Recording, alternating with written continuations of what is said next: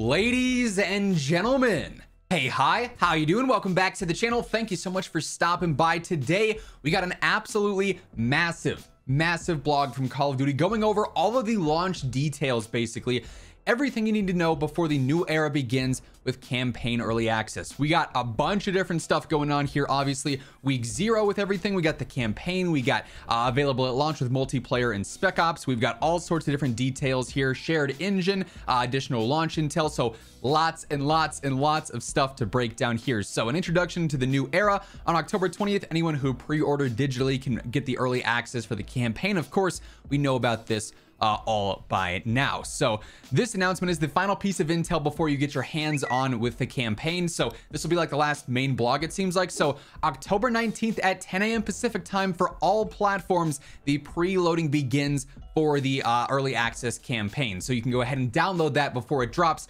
on October 20th at 10 a.m. Pacific time. So, you know, mark your calendars, set your alarms accordingly. We're gonna have plenty of content going live each day for all the campaign stuff. Also, let me know down in the comments below, should we do a full playthrough of the campaign on this channel? I'm definitely curious to see what your guys' interest is on that. We also have the full game preload, depending on the platform. Preload the rest of MW2 or before or during early access campaign to ensure everything's ready at launch. So they have like the full rollout of everything preloadable there, obviously.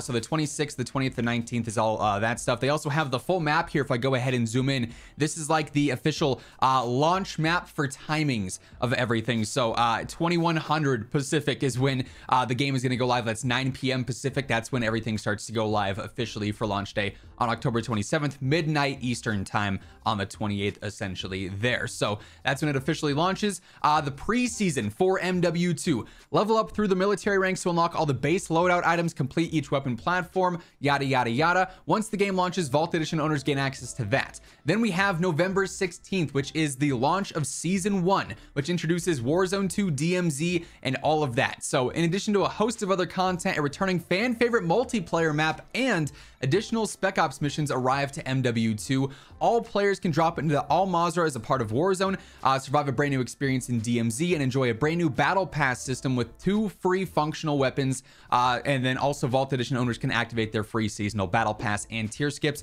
All that going live on November 16th.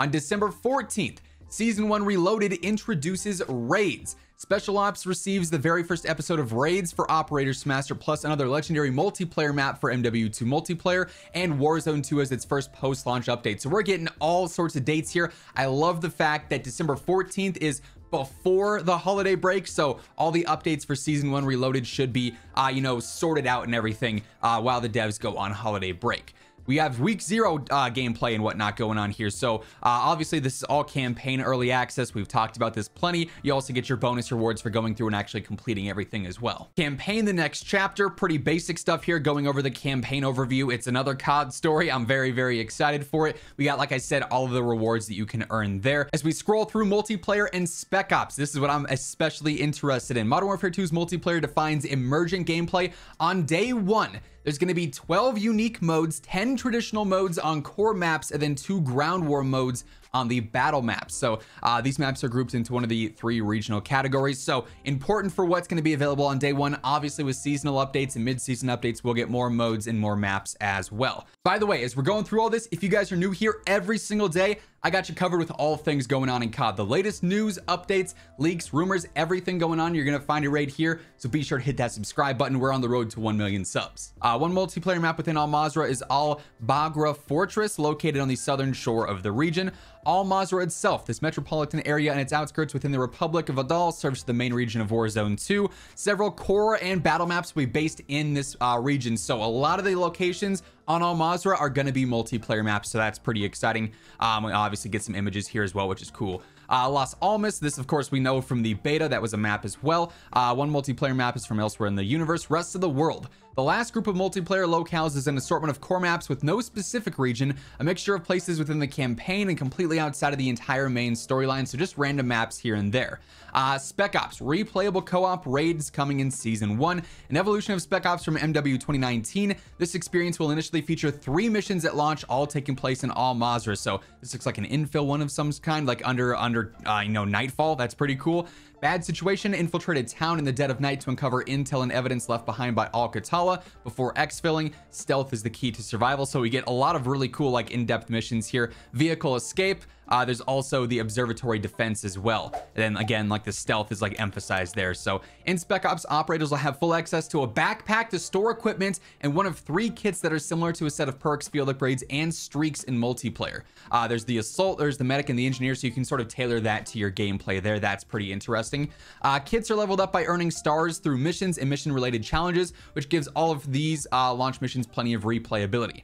There's also progression, the journey at launch, and more intel prior to release. At launch, there's more to MW2 than traditional military ranks. Prior to Season 1, which will feature a new battle pass and seasonal prestige, players will have access to military ranks, which is 1 to 55, so 55 is the max level. Weapon platforms, of course, with the different camos and mastery challenges. Spec Ops kits, we also have the base operator unlock challenges that earn 18 operators through challenges in the campaign, multiplayer, and Spec Ops, daily challenges, and additional challenges as well. Best way to prepare for Warzone 2 through MW2 multiplayer and Spec Ops, familiarize yourself with the map. Operators, 25 available at launch. Actually, 18 can be unlocked in the preseason, plus get 2 mil sim operators with 4 unique outfits by default, 4 unlocked via the Vault Edition, and 1 PlayStation exclusive operator as well. Over 30 weapon platforms at launch for over 50 unique weapons, movement, firing, all that stuff, and Ricochet will obviously be available in Warzone 2 as well. We also get our operators as well. So this is our full list here. Actually, this is the Spec Gru operator list with all of the characters here. Obviously, some of them we saw in the beta, and then we go through, that's all their names and descriptions. Ink Slasher Corey, he's gonna have a field day with all this intel. We also have Core Attack as well, which again, we already saw some of these. Rose returns here. We also saw some of these back in the beta, as I was saying, so we got all the details on all of them. We don't need to go too in depth on that. Weapons, the weapon platform and gunsmith. At launch, there's going to be 33 unique weapon platforms available to unlock. Each weapon platform can contain up to 6 weapons. By unlocking all the weapon platforms and completing all applicable weapon progress, you'll be able to have 51 primary and secondary weapons to choose for a loadout. Expect 10 rifles, 4 battle rifles, 7 SMGs, 6 LMGs, 4 shotguns, 6 marksman rifles, 3 snipers, a riot shield, 5 sidearms, 4 launchers, and 1 melee secondary. That's the list of things you'll need to complete for the camo grind this year, so just keep that in mind. One shared engine, of course, we already know this is built from the ground up for MW2 and Warzone 2. Ricochet is coming on day 1. We've heard about that as well.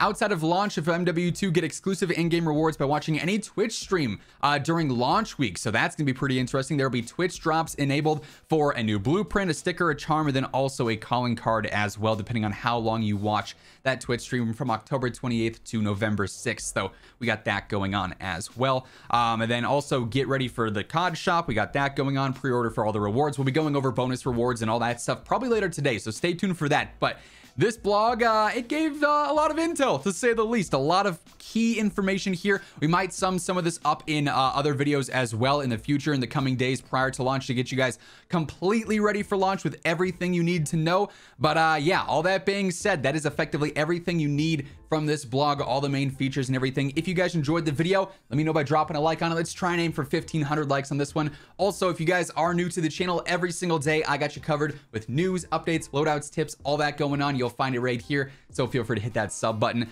But once again, thank you so much for tuning in, and until next time, take it easy, have an awesome rest of your day, and I will catch you guys later.